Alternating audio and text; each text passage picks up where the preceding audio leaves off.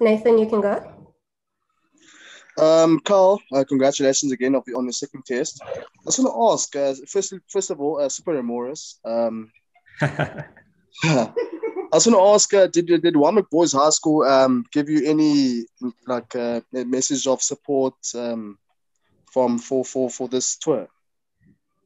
Leading up into the tour or after the last game? Well, leading up to the tour and after the last game. Yeah, I think there's been a couple of messages on their Facebook page from the Old Boys Union as well. But yeah, I've stayed in contact with a couple of my coaches from Weinberg. Eric Lefson's one that comes to mind. Yeah, just sort of sent me a message saying congratulations on the debut last week.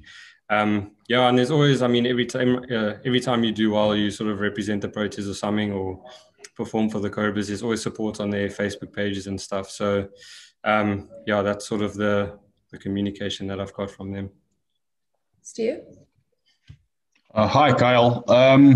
As far as batting out there was concerned, it looked extremely difficult. Just take us through what was the most difficult parts of it.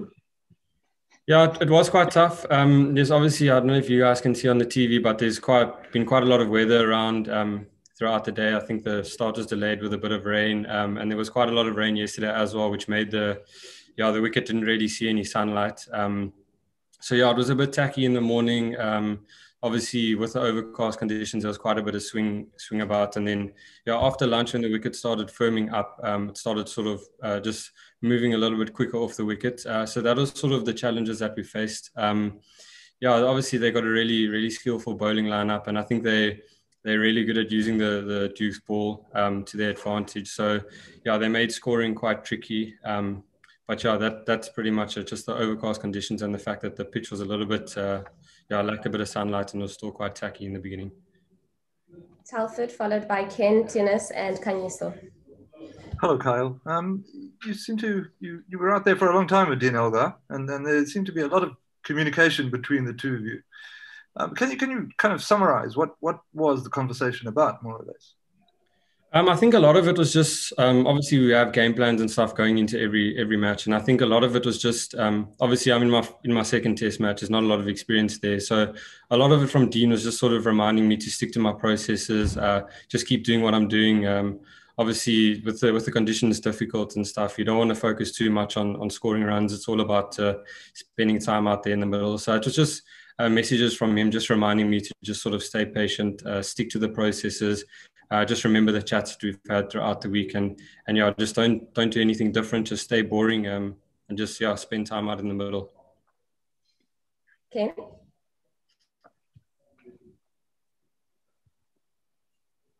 Kenny. Yeah, sorry, struggling to move my cursor to the unmute button there. Thanks. Hi, Carl. Well batted. Just following up on that. It looked like it took a lot of sort of self-denial out there while you were at the crease. I mean, we know you are quite a stroke playing batsman when conditions suit. How much did you have to deny yourself out there? And it looked like Dean obviously giving a masterclass on the same thing from the other end. Yeah, I mean, obviously you guys will know I'm quite a free scoring player. Sort of the way I play, I like to score quickly. But yeah, I think I found out in the first test it's probably not the way to go on this wicket. So yeah, like I said, a lot of the chats out there from Dean really helped me. I've been working a lot in the week on sort of not changing the way I play, but just sort of adjusting a bit to these conditions, putting certain shots away that I'm used to playing quite often. And yeah, it was really nice to have Dean there just to sort of remind me of those chats, remind me of the net sessions that I've had where I've had to sort of work on, like you said, restricting myself. So yeah, there definitely was a lot of that out there. But fortunately, I had Dean on the other end just to keep in my ear and just keep reminding me not to lose that focus and just stick to the process that we've sort of been working on the last couple of days. Dennis, can you start? And then we'll finish with Fidos. Hi, Kyle. I don't know if you saw in the T20 series against Pakistan, there was quite an outrage that you didn't play.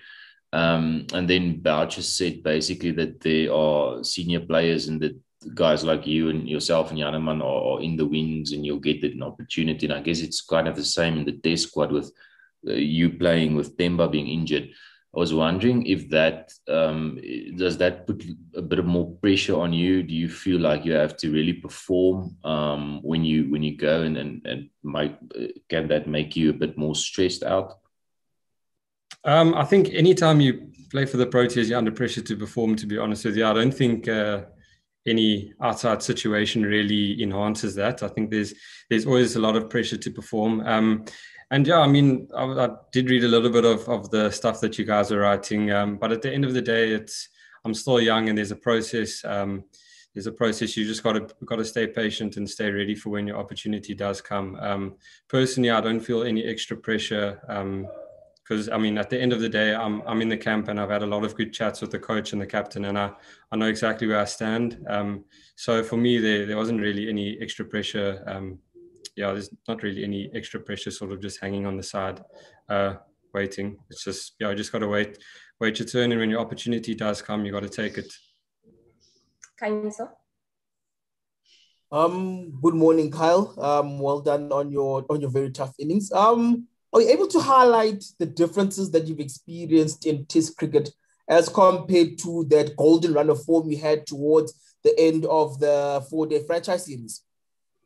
Obviously, it's difficult to say that, or difficult to point out differences. I mean, obviously, when you're playing franchise cricket, I don't want to say it's less of a competition, but I feel like what I found in this test series so far, the short amount of time that I've spent at the crease, you don't really get a break. I think sometimes you can go through periods where you got to get through a 5-over spell of really ruthless bowling back home, and once you get through that, you can score freely again and kick on. But I felt like, definitely from the way I batted today and watching how the previous test sort of panned out, I feel like you can't really switch off. It's not just getting through that 5 overs. You've literally just got to get through the whole day. The bowlers don't really put their foot off the pedal.